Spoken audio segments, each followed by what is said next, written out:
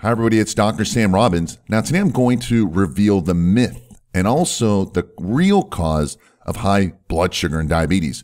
Now most people don't know, but high blood sugar is one of the primary causes of aging and most diseases. Of course, it causes diseases such as diabetes, but also heart disease, things like high blood pressure, erectile dysfunction, and many other health problems. It also causes Alzheimer's. In fact, Alzheimer's and other forms of dementia are now classified as type 3 diabetes. Also, high blood sugar causes, hair problems, wrinkles, muscle loss, fat gain, and other what I call vanity related problems that basically make you look and feel older. Now, the real problem is that most people, including doctors, are basically misinformed and confused about the real causes of high blood sugar and diabetes, and that's what today's short video will reveal to you. In fact, you'll also discover how to avoid and even reverse diabetes, so make sure you watch everything. However, before I continue, if you haven't already, please make sure you subscribe to this YouTube channel right now while it's fresh in your mind, because I've got some very important videos coming out soon about this and similar topics, and I don't want you to miss out. However, before I begin, I want to point out that genetics always plays a big role in everything, especially when it comes to type 1 diabetes. However, with that said, everything else can be avoided as it relates to high blood sugar and type 2 and type 3 diabetes.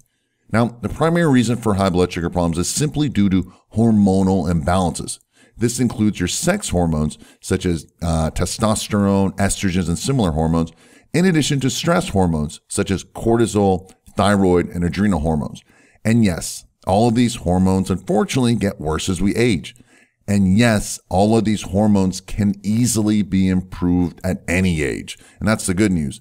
So please don't worry if you have, bad genetics or a family history of diabetes like I do, or maybe you're older and think, you can't make any improvements and it's all quote unquote downhill. Listen, in over the 25 years, I've never ever had a single person, patient, or client that I didn't improve their blood sugar levels. And this even includes those with genetic type 1 diabetes. Listen, when you know how the body works and the secrets to fixing health problems, anything and everything is possible. All right, so let's discuss 2 clinically proven ways to do this. So there are 2 specific things that you need to do to improve your blood sugar levels so you can avoid and even reverse diabetes. The first is you want to lower your blood sugar to healthy levels. You obviously do not want high blood sugar because that's the major problem. However, you also do not want low blood sugar because that causes negative hormonal changes by increasing stress hormones such as cortisol, which is known to cause diabetes and insulin resistance. Which brings me to your second goal, and that's to improve insulin sensitivity. You see, most people never talk about insulin resistance and insulin sensitivity, but this is the underlying cause of blood sugar problems. Simply stated, when you eat foods that increase your blood sugar, your pancreas secretes insulin to lower it back down to normal, healthy levels.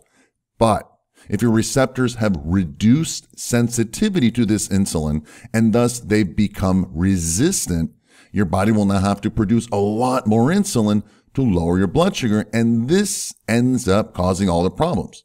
So you want to do are 3 simple things. The first is you want to lower blood sugar to healthy ranges. And this is done primarily through your diet.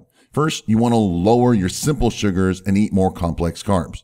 Second of all, you want to have protein, healthy fats, and fiber with all of your meals. Third, you want to eat smaller meals, but more often. These 3 simple eating tactics keeps your blood sugar stable, not high or low. The second thing you want to do is improve insulin sensitivity to reduce the insulin secretion. And this is done primarily through exercise. The first is you want to build more muscle by lifting weights. This can be done by cables or dumbbells or machines or just simply using your own body weight. Number 2, you want to do more cardiovascular exercise. And my favorites are fast walking and also rebounding. So you see, the more you exercise, the more muscle you have, and the more your body can burn and utilize the sugar and the carbohydrates you eat. And the end result is better insulin sensitivity. And number 3, you want to take specific nutrients that help lower your blood sugar and improve your insulin sensitivity at the same time. Listen, Let's face it, most of us do not eat perfectly all the time. And even if we did, the foods we have these days are just lacking in many of the essential nutrients that our body requires to function at optimal levels. And the good news is that there are specific herbs, vitamins, and minerals that are clinically proven to help lower your blood sugar and increase insulin sensitivity at the same time. And the bonus is that you get the biggest and fastest improvements with the least amount of effort when taking these specific nutrients with an improved diet and exercise plan. In fact, you can get more details about this in my next video by clicking the link below in the description area. In fact, you can copy the same formula my uncle has used since 2001 to lower his blood sugar, to reverse his diabetes, get off his medications, and even lose 34 pounds of fat in the process. Just click the link below and watch the next video. Well, that's it for today. I hope this video gave you more clarity. If you liked it, please subscribe to this channel. If you found it helpful, please share the help with others so they can benefit as well. Also, do me a favor and please leave your questions and comments below. And most importantly, do yourself a big favor. Make sure you click the link below in the description area and watch the next short video about how I lowered my uncle's blood sugar by 46% in less than 30 days. As always, thanks for listening and have a happy and healthy day.